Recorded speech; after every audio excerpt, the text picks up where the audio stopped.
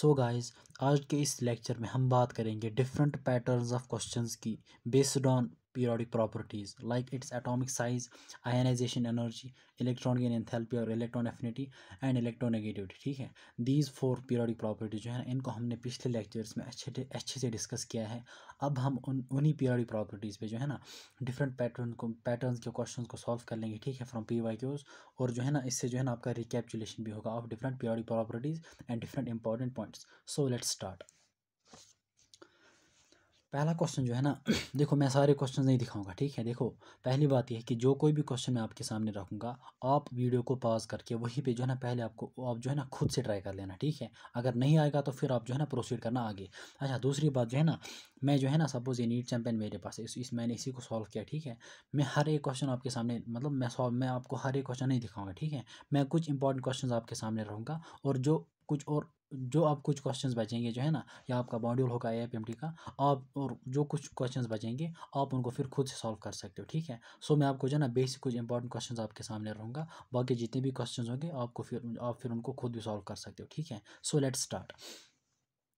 Correct order of electron affinity. ठीक है, electron affinity और electron gain enthalpy for halogen atoms will be. ठीक है, आपने देखा होगा, हमने जो है ना पहले ही डिस्कस किया है कि इलेक्ट्रॉन एंथैल्पी की ऑर्डर या इलेक्ट्रॉन एफिनिटी का ऑर्डर फॉर हैलोजन्स जो है ना, halogens, that is what, that is chlorine greater than fluorine greater than chlorine, that is bromine, that is greater than iodine. ठीक है, अब यहाँ पे chlorine is greater than fluorine. इसका रीज़न क्या है, आपको मैंने वहाँ पे बोला कि due to small size of fluorine यहाँ पे इंटर इलेक्ट्रॉन रिपल्स होते हैं, बिकॉज आपने यहाँ पे जो ना फ्लोरीन के केस में आपने मतलब सेकंड एनर्जी लेवल में इलेक्ट्रॉन को ऐड करना होता है, यहाँ पे क्लोरीन आपने थर्ड एनर्जी लेवल में ऐड करना होता है। सो बिकॉज ऑफ दिस मतलब सेकंड एनर्जी लेवल में इलेक्ट्रॉन ऐड होने की वजह से वहाँ पे जो है ना ऑलरेडी इलेक्ट्रॉन रिपल्सन होता है ड्यू टू स्मॉल साइज। ठीक है, तो ऑर्डर आएगा ओवरऑल ये chlorine, fluorine, bromine and iodine. ठीक है, तो क्वेश्चन में आपने देखना है कि कहाँ पे क्या ऑर्डर आ रहा है। सो यहाँ पे अगर आप देखोगे, it is fluorine less than chlorine या क्लोरीन ग्रेटर देन फ्लोरीन। ठीक है, तो फ्लोरीन लेस देन क्लोरीन,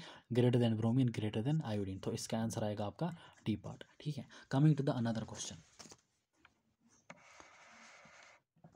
इस क्वेश्चन को आप जरा देख लो। Increase in the atomic size down the group is due to, इस पॉइंट को आपने याद रखना है। ठीक है, it is due to the increase in the number of electrons. यहाँ पे बहुत सारे ऑप्शन है, due to increase in the number of protons and neutrons, increase in the number of protons, neutrons and electrons. ठीक है, लेकिन हमारा size जो है ना atomic size due to only increase in the number of electrons, because number of electrons जब increase होंगे, देखो neutrons and protons have nothing to do with the size. ठीक है, it has nothing to do with the size, it has only मतलब atomic size only to do with what, electrons, because electrons जब add होंगे ना वो shells में add होंगे, जितने इलेक्ट्रॉन्स ऐड होंगे तो शेल नंबर इंक्रीज होगा, तो शेल नंबर अगर इंक्रीज होगा तो आपका साइज भी इंक्रीज होगा। सो इसका पहला ऑप्शन है, it is due to increase in the number of electrons. अच्छा, उसके बाद which of the following has lowest ionization energy. Lowest ionization energy आपके पास है oxygen, nitrogen, fluorine and sulphur. यहाँ पे जो है ना आपके पास क्या है, it's your oxygen, sulphur and your nitrogen and fluorine.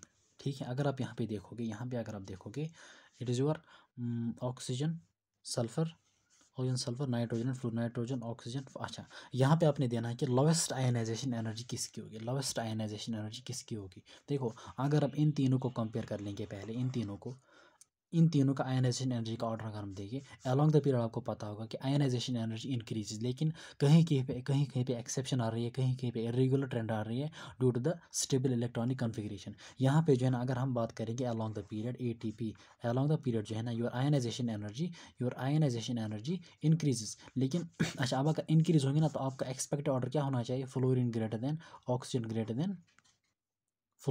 Then सबसे ज़्यादा किसकी होगी, फ्लोरीन की, among these 3, fluorine greater than oxygen greater than nitrogen.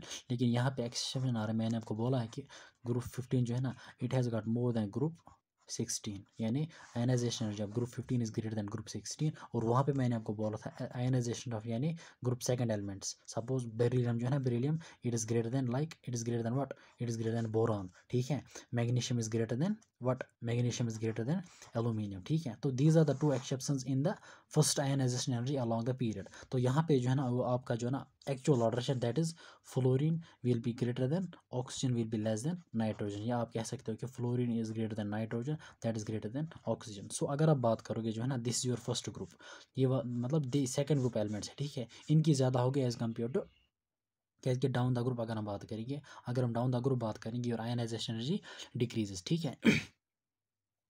तो इन जनरल यहाँ पे सल्फर की कम होगी, लेकिन अगर आप यहाँ से देखोगे ना, suppose fluorine is greater than nitrogen is greater than oxygen, इन तीनों में से ऑक्सीजन की कम है, लेकिन अगर आप ऑक्सीजन और सल्फर को कंपेयर करोगे down the group, your ionization energy decreases, so your oxygen will be greater than sulphur. तो सबसे कम किसकी आयनाइजेशन एनर्जी होगी, that will be your sulphur, ठीक है। सो यहाँ पे आपका आंसर क्या आएगा, your sulphur. Which the following is lowest rank, that's your sulphur, ठीक है। मैंने यहाँ पे भी ऑर्डर दिया fluorine greater than nitrogen greater than oxygen greater than sulphur. अच्छा, उसके बाद coming to the another point, which the following is the second most electronegative element. आपको पता है कि मैंने आपको बोला एफओ एंड फॉन, ठीक है। Fluorine is greater than oxygen that is greater than nitrogen, ठीक है। Fluorine is the most electronegative element, ठीक है, इन द पीरियड टेबल। उसके बाद है ऑक्सीजन, उसके बाद क्या nitrogen, it is second most is oxygen. सो आपका आंसर आएगा दैट्स योर ऑक्सीजन। अच्छा, उसके बाद the electronic configuration of the atom having maximum difference between first and second ionization energy will be. मैंने आपको वहाँ पे बोला था आयनाइजेशन एनर्जी, मैंने आपको लास्ट पॉइंट आपके साथ मैंने शेयर किया था कि we can calculate the number of valence electron जहाँ पे आयनाइजेशन एनर्जी ज़्यादा जंप या डिफरेंस दिखाती है, ठीक है। मैंने वहाँ पे बोला था suppose difference between x and Y, difference और jump between x and y, this x and these y, these are the ionization energies, ठीक है। x can be suppose I first, suppose difference between I first and I second, ठीक है, या difference between the I second and I third, ठीक है। difference between और jump from difference between और jump, ये यहाँ पे लिखना है difference between and jump from x and Y, difference jump from x to Y और difference between x and Y. तो यहाँ पे जो है ना suppose jump can be from I first to I second, और difference can be between I first and I second, और it can be between second and third, और it can be between third and fourth. तो ये वाला जो है ना ये first your x is equal to valence electron. अपनी इन शॉर्ट याद रखना, your x represents valence electron, ठीक है। वो कोई भी एटम होगा, x will give the idea about the valence electron. और जब आपको पता चलेंगे कि इसमें इतने वैलेंस इलेक्ट्रॉन है, आपको वहाँ से पता चलेगा कि ये कौन सा स्पेसिफिक एटम है, ये कौन सा स्पेसिफिक एलिमेंट है, ठीक है। तो आपने इन शॉर्ट याद रखना कि जहाँ से जंप होगा, जहाँ से ज़्यादा डिफरेंस होगी between x and Y, x is the ionization energy, it can be first second and third. अगर difference between I first and I second ज़्यादा होगी, अगर jump from I first I second ज़्यादा होगा, ठीक है, तो वहाँ पे जो है ना एक्स होगा, यानी अगर आई फर्स्ट होगा there will be the one valence electron, ठीक है। अगर आई सेकंड और आई थर्ड के दरमियान ज़्यादा डिफरेंस होगी आयनाइजेशन एनर्जी में, डिफरेंस मतलब सब्ट्रैक्शन आपने देखना है, फ़र्क आपने देखना है कि वैल्यू में मैग्नीट्यूड में कहाँ पे ज़्यादा डिफरेंस आ रहा है। अगर सेकंड में होगा तो वैलेंस इलेक्ट्रॉन 2 है, ठीक है। अगर थर्ड और फोर्थ में होगा तो valence electron will be 3, so valence electron is always x, तो वैलेंस इलेक्ट्रॉन 3 है। तो यहाँ पे जो है ना अगर आपका वैलेंस इलेक्ट्रॉन एक होगा, so it is most probably your sodium. अगर दो होंगे it's most probably your magnesium, मतलब it is your group first element, ठीक है, ग्रुप फर्स्ट। अगर valence electron it's your group second element, alkaline earth metals, these can be alkali metals. अगर 3 होंगे it can be probably your aluminium, यानी group 13 elements, ठीक है। तो आपने यहाँ पे ये चीज़ याद रखना है। अच्छा, अब हमारे पास दिया गया है कि difference between the first and the second ionization energy is, यहाँ पे अगर आप देखो, अच्छा अब हमने देखना है डिफरेंस और जंप कहाँ पे और क्यों होता है। असल में क्या होता है कि सपोज अगर मैं सपोज मान लिया सोडियम की बात करूँ, सपोज मैं सोडियम की बात करता हूँ, इसने वहाँ से इसकी इलेक्ट्रॉनिक कन्फिग्रेशन दी है, सपोज मैं इसको खुद लिखता हूँ यहाँ पे, it's 1s2 2s2 2p6 3s1, ठीक है। तो सपोज मान लीजिए आपने जो है ना एक इलेक्ट्रॉन को बाहर निकाला, so this is your suppose I first. अब अगर आपने एक इलेक्ट्रॉन को बाहर निकाला, ये आपका ख़त्म हो गया, ठीक है। उसके बाद जो सेकंड आयनाइजेशन एनर्जी होगी, उसमें जो है आपने इलेक्ट्रॉन कहाँ से निकालना है, फ्रॉम पी सबशेल, यानी P6 से। P6 is the most stable, क्योंकि यहाँ पे इसकी नोबल गैस इलेक्ट्रॉनिक कन्फिग्रेशन है। यहाँ से इलेक्ट्रॉन निकालना जो है ना आसान नहीं होगा, यहाँ पे आपको बहुत ज़्यादा एनर्जी चाहिए, ठीक है। मान लीजिए यहाँ पे आपको सपोज 400 किलो जूल्स पर मोल चाहिए, यहाँ पे मान लीजिए आपको आ रहा है कितना, सपोज लेट इट बी 3000।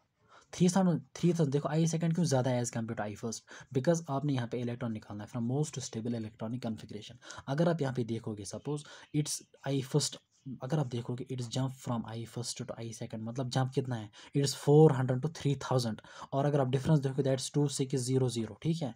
तो आपने यहाँ पे याद रखना है कि in short electronic configuration of the atom having maximum difference between first and second ionization energy will be. तो यहाँ पे अमंग दीज 5 ऑप्शंस, मतलब जहाँ पे ज़्यादा डिफरेंस होगी between the first and second ionization energy, वो उसमें होगी, मतलब उसमें होगी जहाँ पे आपका एक वैलेंस इलेक्ट्रॉन होगा, ठीक है। सो आई फर्स्ट से जंप करेगा तो आई सेकंड, या डिफरेंस ज़्यादा होगी between I first and I second, तो जहाँ पे एक वैलेंस इलेक्ट्रॉन होगा वहाँ पे जो है ना आपका वही ऑप्शन आएगा, ठीक है। अगर इसने ये बोला था मतलब कौन सा एलिमेंट रिपल, तो यहाँ पे सोडियम आता, ठीक है। अच्छा, और कुछ ऑप्शन को हम देख लेते हैं, ठीक है। इट इज़ 3s2, यहाँ पे ये मैग्नीशियम है, ठीक है। अच्छा, ये जो है ना इट्स 3s2 3p1, यहाँ पे ये किसकी कॉन्फ़िगरेशन है, इट इज़ योर फॉस्फोरस, ठीक है। तो यहाँ पे जो ना आपका करेक्ट ऑप्शन आ रहा है दिस, देखो this the difference between first and second. अगर आप यहाँ पे देखोगे ये कौन सा ऑप्शन है यहाँ पे, दिस इज़ योर मैग्नीशियम, ठीक है। मैग्नीशियम, सपोज मान लीजिए मैग्नीशियम की outer configuration that is 2s2 2p6, या -2 भी यहाँ लिखो, -2 2s2 2p6 3s2, ठीक है। तो मान लीजिए आपने एक इलेक्ट्रॉन को निकाला दैट्स योर आई फर्स्ट, दूसरे इलेक्ट्रॉन को आपने एस सब चैलेंज निकाला दैट इज आई सेकंड, और तीसरा इलेक्ट्रॉन जो है ना, सब आपने 2 इलेक्ट्रॉन निकाले यहाँ से, ये दिस आई फर्स्ट दिस, अब आपका तीसरा इलेक्ट्रॉन जो है ना आई third, that is from stable electronic configuration, that means कि इसकी सबसे ज़्यादा मान लीजिए, सपोज मान लीजिए मतलब let it be 600, let it be suppose 1200, and ये मतलब ये हो सकता है इट कैन बी 4000, ठीक है। It can be 4000 because I third is the, आपने मोस्ट स्टेबल कॉन्फ़िगरेशन से आपने इलेक्ट्रॉन को बाहर निकालना है, ठीक है। तो जहाँ पे आप देखोगे ना greatest difference between, suppose it is greatest difference between I second and I third, it is the jump from I second and I third. So jump from, मैंने आपको पहले बोला it is the jump from x to Y, और difference between x and Y, ये जो x आपका represent that is the valence electron. So I first second जो है ना आई सेकंड, तो यहाँ पे आपके 2 वैलेंस इलेक्ट्रॉन्स आएंगे, ठीक है। आई सेकंड को, दैट मीन्स कि इट इज़ योर मैग्नीशियम, ठीक है। तो यहाँ से आपको आइडिया मिलेगा कि कौन सा आइटम रिप्रेजेंट करेगा, कि जहाँ पे ज़्यादा डिफरेंस होगी या जहाँ पे ज़्यादा जंप होगा, ठीक है। ये इंपॉर्टेंट पॉइंट रहेगा आपके लिए, इंपॉर्टेंट क्वेश्चन रहेगा आपके लिए। टॉमिक यहाँ पे मैंने लिखा है ऊपर, मैंने यहाँ पे बुक पे लिखा है jump from x to Y और difference in x and Y, that is x will be your valence electron, और वहीं से आपको पता चलेगा कि ये कौन सा एटम या पर्टिकुलर एलिमेंट है। Coming to the another question, okay, the electronic configuration of 4 elements are given below. Arrange them in the order of magnitude without sign of their electron affinity. हमने इलेक्ट्रॉन एफिनिटी का order देना है, यानी electron की enthalpy का order देना है इन 4 elements के लिए, और आपको पता होना चाहिए कि ये कौन एलिमेंट्स है, ठीक है। फ्रॉम इलेक्ट्रॉनिक कन्फिगरेशन आपको पता होना चाहिए कि देखो अभी जो है ना इस लेक्चर के बाद मैं आपके सामने जो है ना introduction to S block P block little bit दूंगा, वहीं पे आपके सामने मैं जनरल इलेक्ट्रॉनिक कन्फिगरेशन भी शेयर करूँगा, और वहाँ पे जो है ना मैं लिटिल बिट आयोपिक नोमेनक्लेचर एंड मतलब जिनका ग्रेटर देन 100 होगा वो भी शेयर करूँगा, थोड़ी बहुत रिएक्टिविटी की बात करूँगा, और वहाँ पे little bit about मैंडलीव्स period table के बारे में बोलूँगा, ठीक है। लेकिन इसकी लेक्चर के बाद यहाँ पे अगर आप देखोगे suppose it's 2s2 2p5, 2s2 2p4,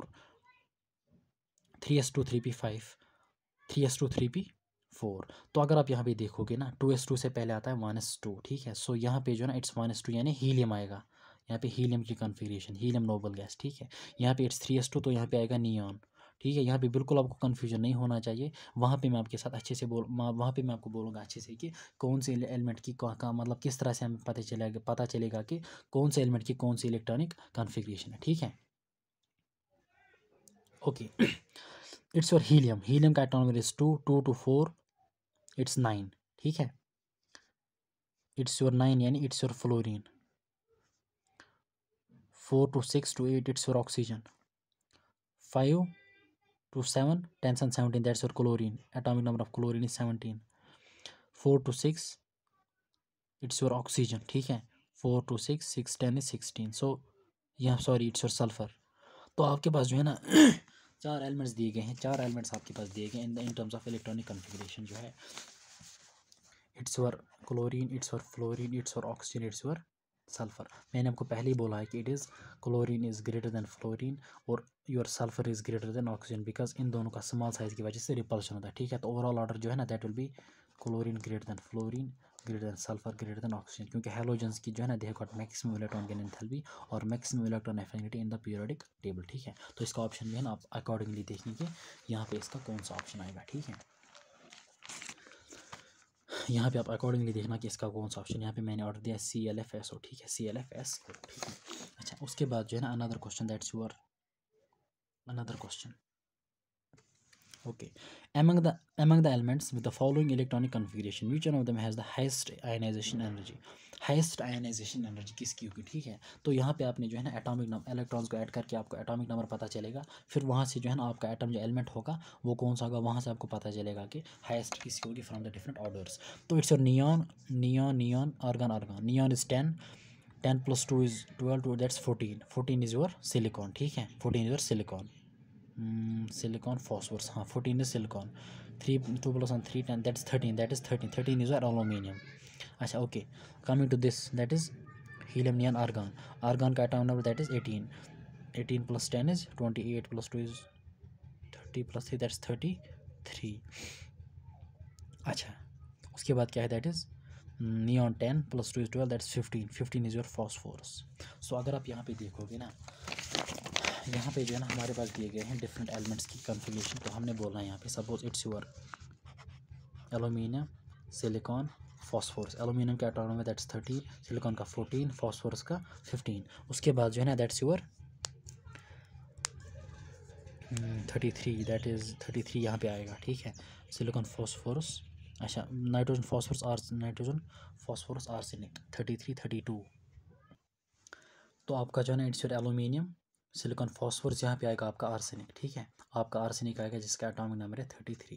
अगर आप यहाँ पे देखोगे ना it's 4s2 4p3, it's 3s2 3p3। तो ये these belongs to same group because they have got the same valence shell electronic configuration, ठीक है। अच्छा तो ऑब्वियसली बात है जो ना इसकी सबसे कम होगी बिकॉज ये नीचे मतलब ये दूसरे पीरियड में होगा, यानी ये दूसरे पीरियड में होगी। यहाँ पे एन की वैल्यू ज़्यादा होगी, तो जब एन की वैल्यू ज़्यादा आयनाइजेशन कम। अब हमने देखना इन तीन के कंपैरिजन में जो है ना आयनाइजेशन किसकी ज़्यादा होगी, along the period it increases. तो फॉस्फोरस जो है ना will be greater than silicon, will be greater than aluminium. तो यहाँ पे फॉस्फोरस की ज़्यादा आएगी, ठीक है। So it's your option number D.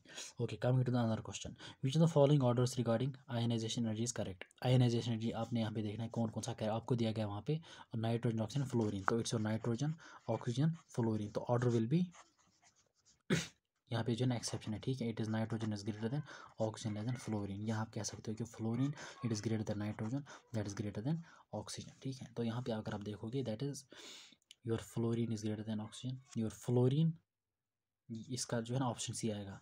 Fluorine is greater than oxygen, fluorine is greater than oxygen that is less than nitrogen, ठीक है। तो इसका ऑप्शन सी आएगा। अच्छा उसके बाद coming to the another point, another question, atom which are the following, अच्छा atom of which of the following elements has the greatest ability to attract electrons. यहाँ पे अट्रैक्ट का मतलब जो है ना एबिलिटी टू मतलब जिसमें इलेक्ट्रॉन जल्दी ऐड होगा, ठीक है। यहाँ पे कह रहा है कि इलेक्ट्रॉन एफिनिटी की बात, इलेक्ट्रॉन एफिनिटी और इलेक्ट्रॉन गेन एंथैल्पी। अगर आप यहाँ पे देखोगे ना, यहाँ पे chlorine, chlorine is halogen, halogen has got maximum electron gain enthalpy, ठीक है। तो यहाँ पे आपका क्लोरीन आएगा, ठीक है। दिस वेरी इंपॉर्टेंट क्वेश्चन की इंटरप्रिटेशन जो है ना उसको समझना, that's very very important. Okay, coming to the another point, another question, which of the following has the highest electron affinity. यहाँ पे दिया गया F negative, O negative, oxygen and sodium. It's your F negative, O negative, O sodium, ठीक है। Sodium is the metal, metals have got lowest value of electron gain enthalpy because along the period जो है ना along the period it increases. तो left side में जो आपके elements होंगे उनकी इलेक्ट्रॉन एफिनिटी कम होगी and towards the right upper side जो है ना होंगे उनकी ज़्यादा होगी। अब यहाँ पे हमारे पास तीन केसेस है, ठीक है। अगर आप यहाँ पे देखोगे it's F negative, O negative, यहाँ पे आपने फिर से एक इलेक्ट्रॉन ऐड करना है और यहाँ पे आपने फिर से एक इलेक्ट्रॉन ऐड करना है, यहाँ पे आपने फिर से एक इलेक्ट्रॉन ऐड करना है। तो यहाँ पे जो है ना it will become suppose F2 negative, it will become suppose O2 negative and it will become O negative. अगर आप यहाँ पे देखोगे ना suppose fluorine plus electron it is F negative. तो this is delta Eg first, delta first Eg यानी electron first electron gain enthalpy. This will be called as the second electron gain enthalpy, ठीक है। Second because हमने uni negative को add करना है और यहाँ पे भी जब ऑक्सीजन नेगेटिव को ऐड करोगे this will also be the second electron gain enthalpy. आप वहाँ पे मैंने आपको हमेशा बोला है, वहाँ पे मैंने आपको बोला है कि ये जो delta first Eg, delta second Eg, delta third Eg, delta first easy is always exothermic, और ये दो जो है ना these are always endothermic, because यहाँ पे जो है ना जब ऑलरेडी इलेक्ट्रॉन ऐड होता है तो नेगेटिव चार्ज की वजह से दूसरा इलेक्ट्रॉन इजीली ऐड नहीं होता बिकॉज ऑफ इलेक्ट्रॉन रिपल्शन। तो यहाँ पे आपको जो है ना एनर्जी चाहिए, यहाँ पे आपको जो है ना बाहर से एनर्जी चाहिए, मतलब यहाँ पे जो है ना आपका सेकंड डेल्टा ईजी जो है ना that is the endothermic process, only this will be the exothermic process. सिर्फ इस केस में आपकी एनर्जी रिलीज होगी, सो इस केस में जो है ना आपकी मैक्सिमम इलेक्ट्रॉन एफिनिटी होगी, ठीक है। सो इसका ऑप्शन आएगा, it's option C, oxygen, neutral oxygen. Okay, which the following is correct? Ionic radius is proportional to atomic number, atomic number के साथ कोई भी रिलेशन नहीं है आयनिक रेडियस की, लेकिन अगर आप आइसो इलेक्ट्रॉनिक स्पीशीज की बात करोगे उनके जो है ना they have got the inverse relation with atomic number. Ionic radius is inversely proportional to atomic mass के साथ कोई रिलेशन है ही नहीं। Ionic radius is inversely proportional to effective nuclear charge, इसका ऑप्शन सी आएगा, ठीक है, because size inversely proportional to effective nuclear charge, चाहे वो किसी न्यूट्रल एटम का साइज हो, चाहे वो किसी चार्जड स्पीशीज का साइज यानी आयनिक रेडियस हो, so it is inversely proportional to nuclear charge. Coming to the another question, ये हमने अभी डिस्कस किया वहाँ पे पीछे से CLFSO, ठीक है, वहाँ पे वहाँ पे क्या दिया गया था, वहाँ पे इलेक्ट्रॉनिक कन्फिगरेशन दी गई थी, ठीक है। तो यहाँ पे कह रहा है कि following the correct order of increasing electron gain enthalpy with negative sign को बोल जाओ, उसको छोड़ो, ठीक है। तो यहाँ पे आपका ऑर्डर आएगा CL, यहाँ पे जो मैंने आपको बोला अभी, इट्स CLFSO कहाँ गया,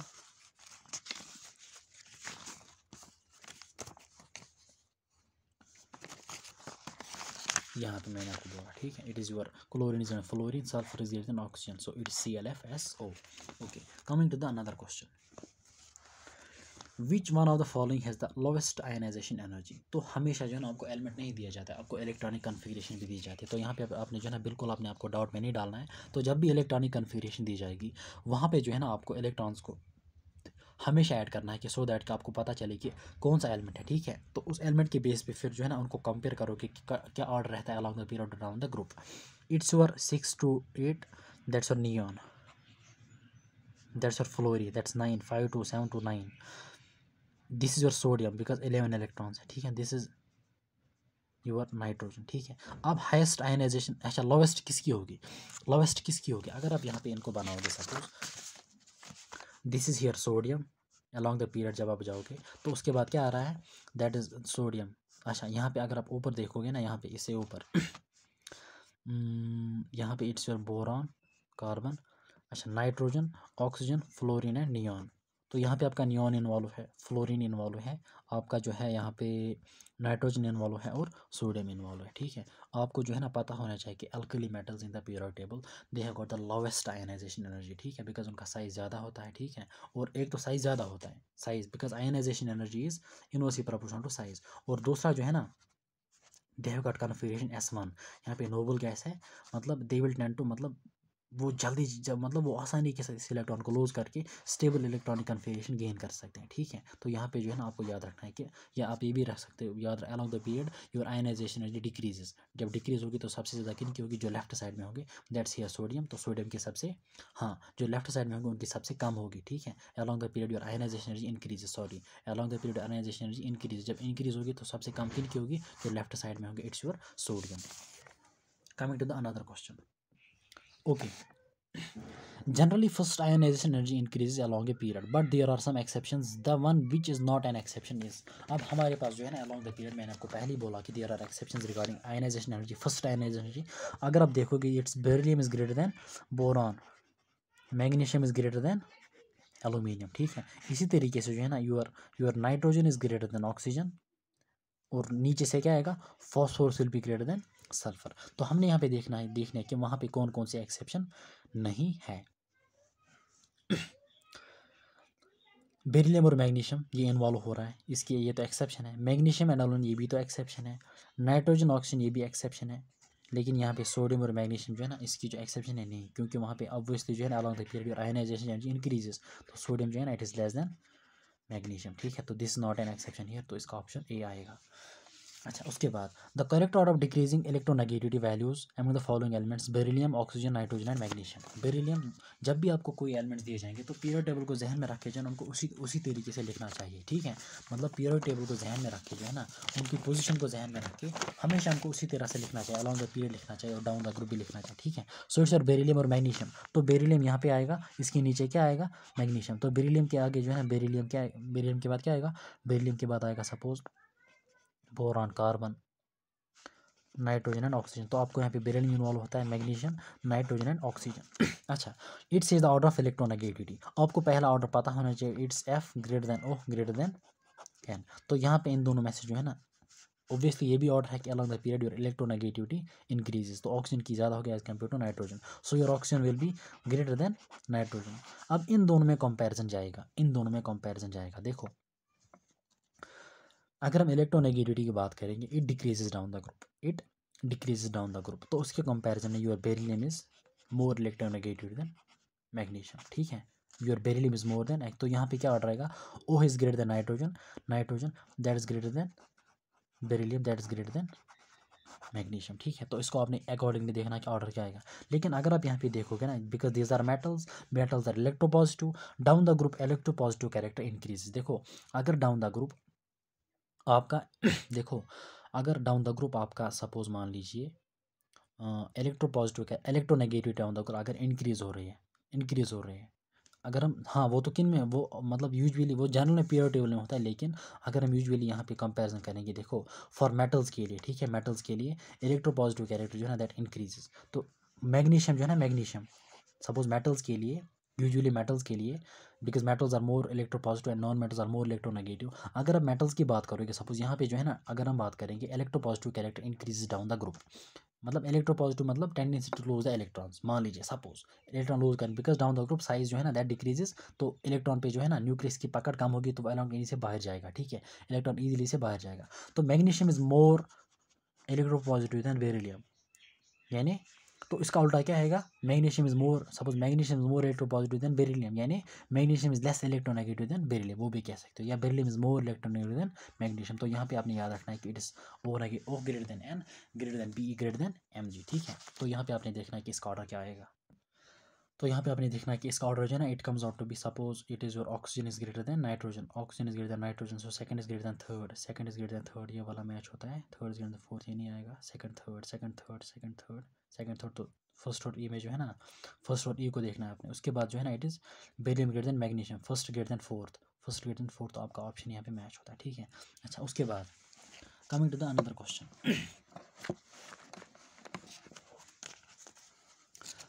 which one of the following electronic configuration corresponds to the highest value of ionization potential. देखो जब भी इलेक्ट्रॉनिक कन्फिग्रेशन दी जाएगी तो इलेक्ट्रॉन्स को ऐड करके वहाँ पे एक्चुअल एलिमेंट्स को, एटम्स को ढूंढो, ठीक है। It's xenon, xenon 6s2, 6s2 जो है ना it's your alkaline earth metal.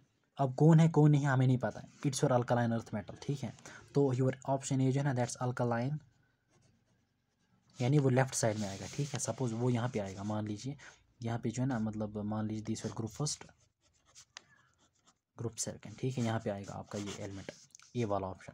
उसके बाद जो है that's your 4s2 3d10, 4s2 3d10, ये कौन सा एलिमेंट है, इट्स 3d10। जब डी सबसेल इन्वॉल्व होते हैं ना, it's your D block element, ठीक है। तो it's your D block element. अच्छा, सो ऑप्शन बी है ना, ये यहाँ पे आएगा, मतलब ये डी ब्लॉक एलिमेंट से ब्लॉक करेगा, डी ब्लॉक।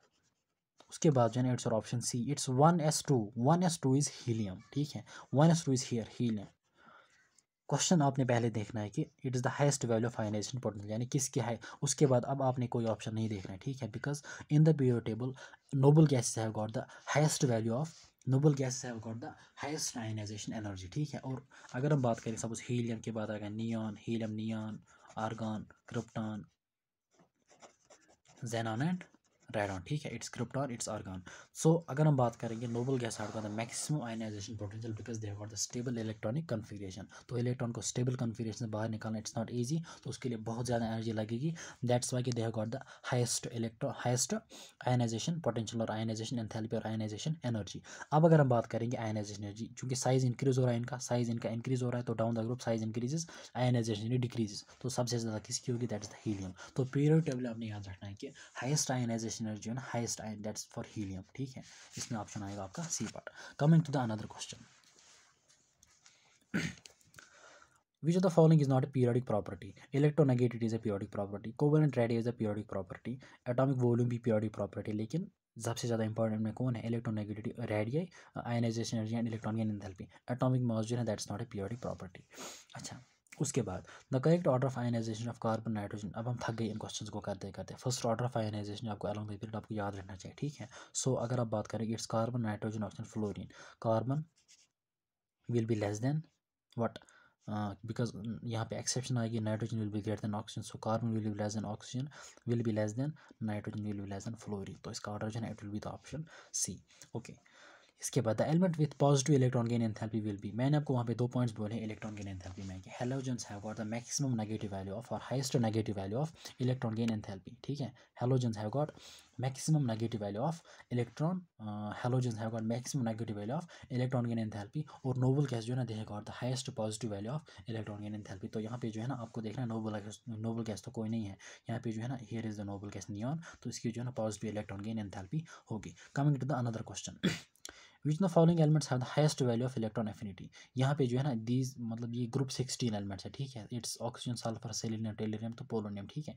वहाँ पे जो है ना ऑक्सीजन की सबसे कम आती है वो एंड में आएगा, बिकॉज इसका साइज कम है. तो सबसे ज़्यादा किसकी होगी? That will be for sulphur. अच्छा, coming to the another question,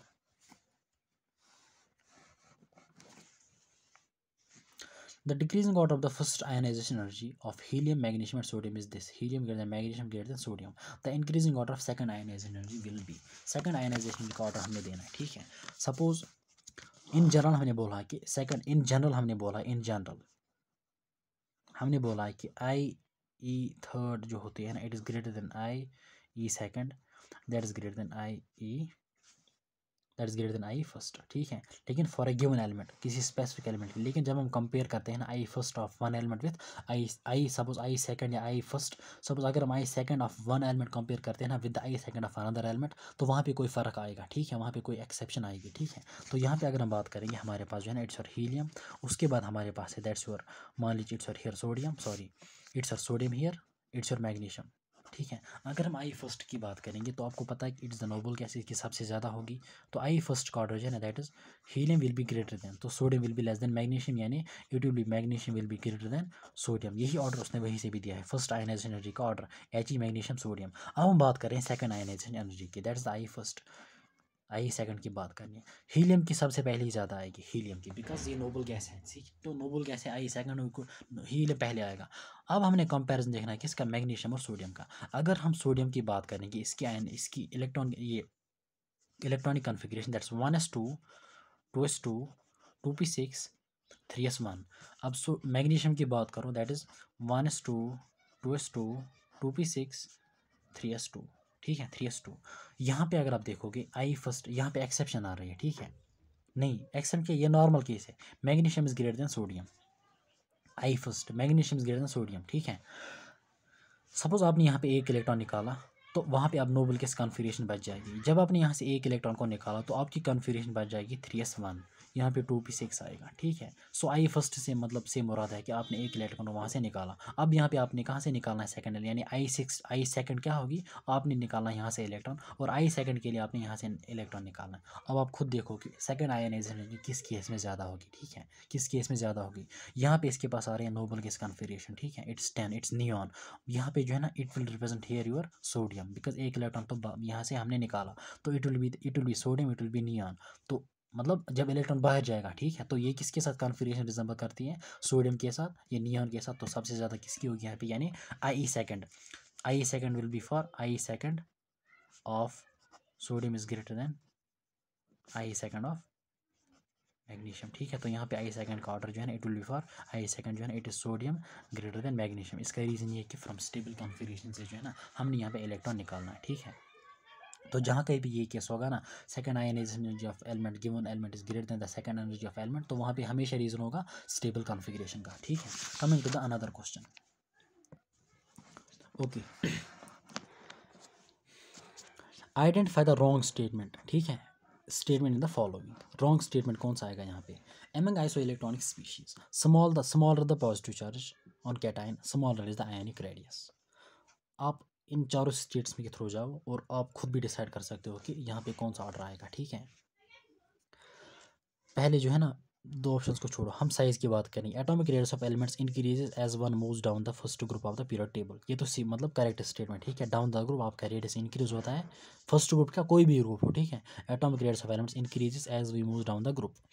Atomic mass elements decrease as one moves across the left to right in the second period. Second period कोई भी period हो along the period your size decrease, तो C and D is correct। उसके बाद कह रहा है कि आइसोइलेक्ट्रॉनिक स्पीशीज की बात कर रहा है, पॉजिटिवली और नेगेटिवली चार्जेड की, पॉजिटिवली और नेगेटिवली चार्जेड स्पीशीज की। मैंने आपको वहाँ पे बोला है कि सपोज मान लीजिए आइसोइलेक्ट्रॉनिक स्पीशीज में यहाँ पे लूँगा एग्जाम्पल की positively, it's Na positive, Mg2 positive, Al3 positive. और नेगेटिवली की केस में लूँगा सपोज मान लीजिए it's N3 negative, O2 negative, F negative. So for positively charged species के लिए जो है ना आइसोइलेक्ट्रॉनिक स्पीशीज के लिए साइज होता है it's inversely proportional to atomic number Z, ठीक है। ये तो आइसोइलेक्ट्रॉनिक स्पीशीज का आपने क्वेश्चन जब भी आप करोगे आइसोइलेक्ट्रॉनिक स्पीशीज के बारे में, your size will be always inversely proportional to atomic number, ठीक है। बिकॉज असल में जो है ना it's inversely proportional to Z effective, it's inversely actual में है ना, एक्चुअल में your size it's inversely proportional to Z effective, लेकिन Z effective is mathematic equal to proton by electron, ठीक है, प्रोटॉन बाई इलेक्ट्रॉन। तो साइज जो होगा ना, साइज अगर हम आइसोइलेक्ट्रॉनिक स्पीशीज की बात करेंगे, your size will be inversely proportional Z effective is proton divide by electron. तो इलेक्ट्रॉन कहाँ आएगा, ऊपर आएगा, तो it will be electron by proton. लेकिन आइसोइलेक्ट्रॉनिक स्पीशीज की केस में जो है ना उनका इलेक्ट्रॉन सेम रहते हैं ना, सो size inversely proportional to proton, यानी प्रोटॉन मतलब एटॉमिक नंबर, ठीक है। दैट्स वाई कि मैंने यहाँ पे लिखा size inversely proportional to atomic number. तो यहाँ पे जिसका एटॉमिक नंबर कम होगा उसका साइज़ ज़्यादा होगा, तो एटॉमिक नंबर इसका कम है तो साइज़ का ऑर्डर ये आएगा इन केस में, ठीक है। और यहाँ पे भी जो है ना साइज़ का ऑर्डर क्या आएगा, यहाँ पे ये आएगा। अगर आप देखोगे यहाँ पे among isoelectronic species smaller the positive charge on the cation, smaller is the ionic radius, smaller the positive charge on the cation। ये तीनों कैटायन है, लेकिन अगर आप यहाँ पे देखोगे it's uni positive, die positive, try positive. तो स्मॉल आप यहाँ पे देखोगे ना from the order, smaller the positive charge on the cation greater will be the size, ठीक है, greater will be the size because effective nuclear charge कम होगा, because with increase in the positive charge for cations, with increase in the magnitude of the positive charge your effective nuclear charge increases, size decreases। तो यहाँ पे जो है ना मतलब यहाँ पे कह रहा है कि among isoelectron species smaller the positive charge on the cation smaller will be the ion, लेकिन smaller नहीं होगा, smaller the positive charge greater will be the radius। तो आपका स्टेटमेंट पहला that is the wrong statement. अगर आप दूसरे statement को देखोगे among the isoelectron species greater the negative value of charge on the anion larger is the ionic radius। तो greater the negative value of charge greater will be the ionic, greater will be the radius of that atom, ठीक है। तो यहाँ पे आपने देखना है कि ये तो ठीक है, and here statement 1 is incorrect, this is correct.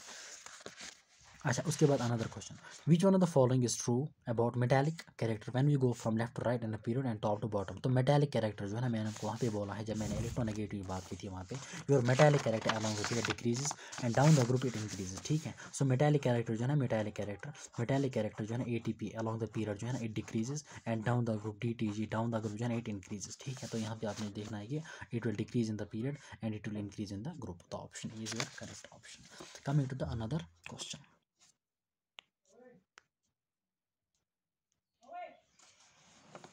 coming to the another question,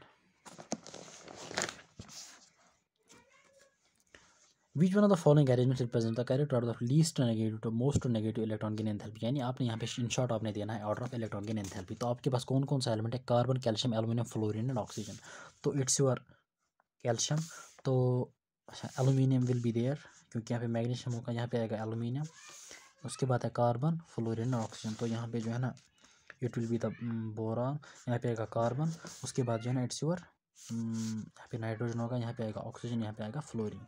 तो सबसे पहली बात जो है ना आपके पास कैल्शियम है, आपके पास एल्यूमिनियम है, आपके पास कार्बन, ऑक्सीजन और फ्लोरीन। आपने देना है इनका मतलब this is the group second, this is your group second, sorry period number second elements, period third elements और period hydrogen, lithium, sodium, potassium, ठीक है। This period 1, period 2, period 3, period 4 elements, ठीक है। तो this are period number second 2 elements. तो सबसे पहले जो है ना हमने देना है ऑर्डर इलेक्ट्रॉन गेन एंथैल्पी का। तो सबसे ज़्यादा इलेक्ट्रॉन गेन एंथैल्पी जो है ना वो इन तीनों की होगी, because these are in the same period. हम कहेंगे दीज आर इन द मतलब अपर, मतलब they belong to the upper, मतलब अपर, मतलब ये ग्रुप है ना, मतलब ये ग्रुप होगा, ठीक है।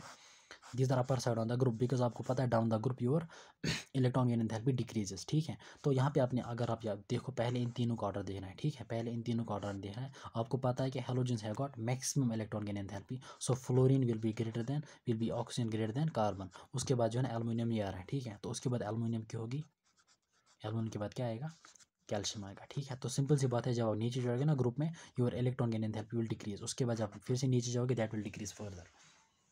अब जरूरी नहीं कि यहाँ पे इनकी पोजीशन है या यहाँ पे, अगर यहाँ पे इनकी पोजीशन होती है डिफरेंट एलिमेंट्स की, तो ऑब्वियसली जो है ना ऊपर वाले जो होंगे उनकी सबसे ज़्यादा होगी। तो इसका ऑर्डर आएगा fluorine greater than oxygen, fluorine greater than oxygen.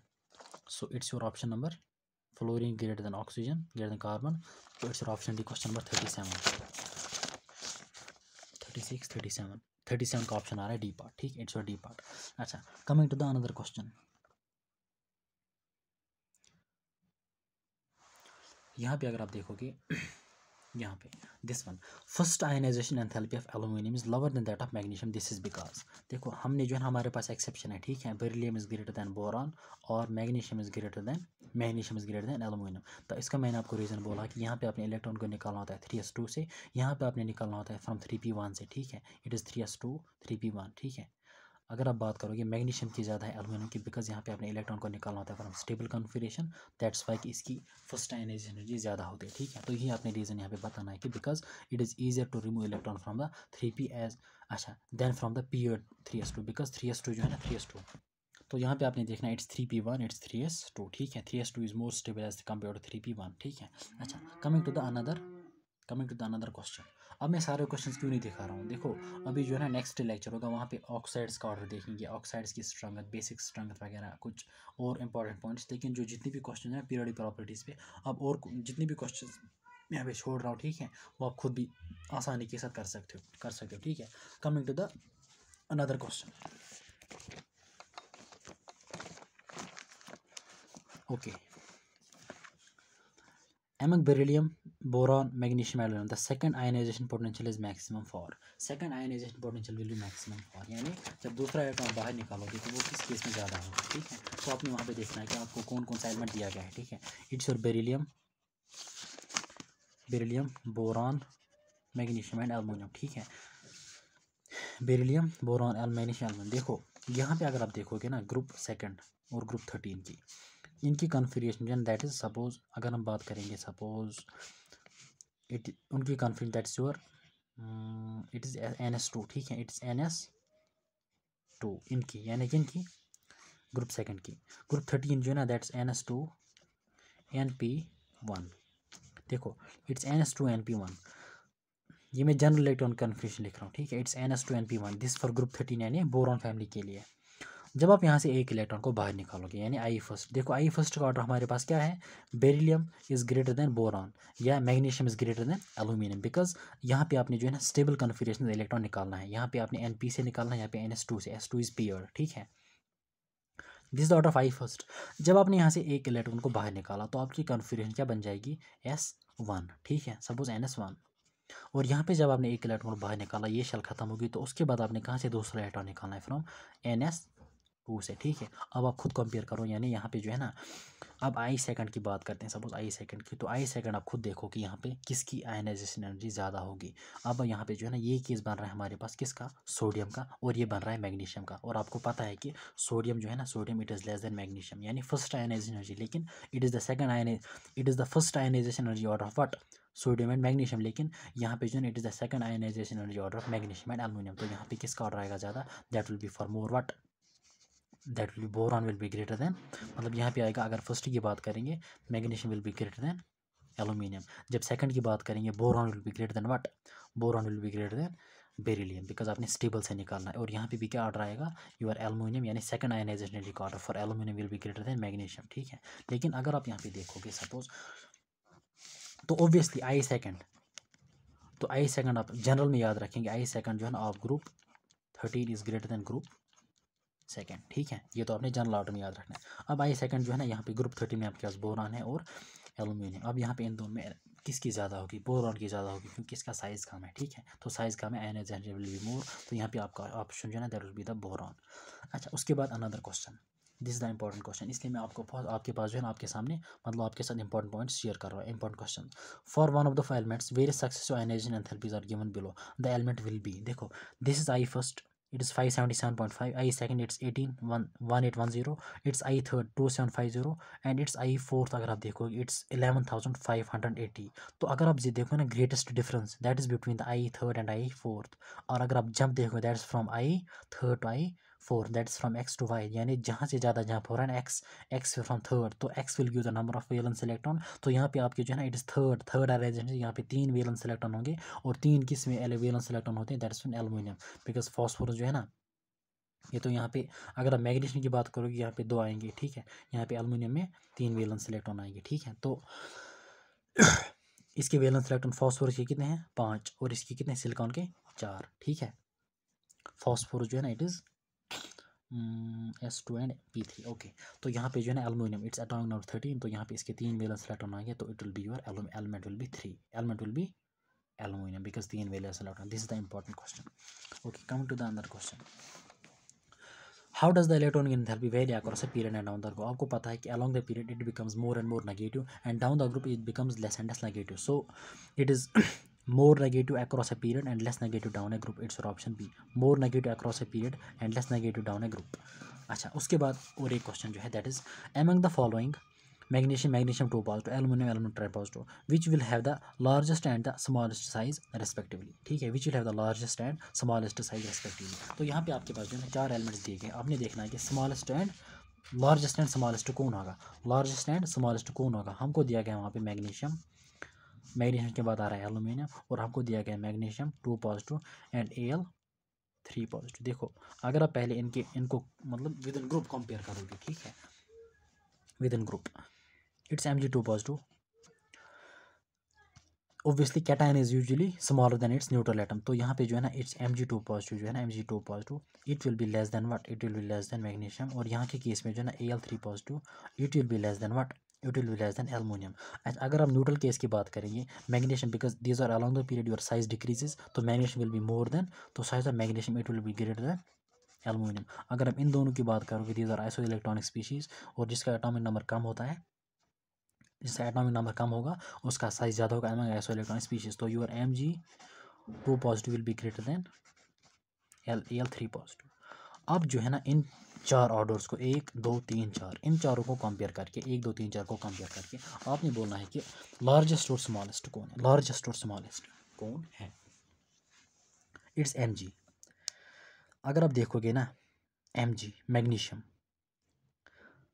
अगर देखो न्यूट्रल का साइज ज़्यादा होता है always as compare to charger, तो न्यूट्रल के केस में जो है ना देखो इन दोनों सेपरेट, अगर न्यूट्रल के केस की बात करेंगे तो न्यूट्रल में इन दोनों का साइज ज़्यादा होता है, मैग्नीशियम का ज़्यादा है as compare to magnesium 2 positive, aluminium के ज़्यादा as compare to Al3 positive, लेकिन जब हम उनके न्यूट्रल की बात करेंगे इन दोनों में सबसे ज़्यादा किसका होता है, that is the magnesium, so magnesium will be have the largest size, magnesium, सो इसका आंसर जो है ना that will be the magnesium. अब उसके बाद जो है ना अब सबसे कम किसका साइज होगा, that will be the size, तो इनके चार्ज का होगा चार्ज आयन मतलब इनके कैटायंस को होगा, लेकिन जब हम उनका ऑर्डर देखते हैं ना that is magnesium is 2 positive greater than Al3 positive, लेकिन जो स्मॉलेस्ट होगा that will be the Al3 positive, so magnesium will be the neutral, magnesium will be the largest size and Al3 positive जो है ना Al3 positive that will be of the largest size, ठीक है। तो यहाँ पे आप उसको अच्छे से ध्यान में रखना, सो इट्स ऑप्शन ए, ठीक है। Let me check it's question number 21, question number 21 it's option A, यहाँ पे आप देख सकते हो इट्स योर क्वेश्चन नंबर 21, यहाँ पे इट्स ऑप्शन ए, ठीक है। अच्छा, coming to the another question, और कुछ 2-3 क्वेश्चन आपके साथ शेयर करूँगा।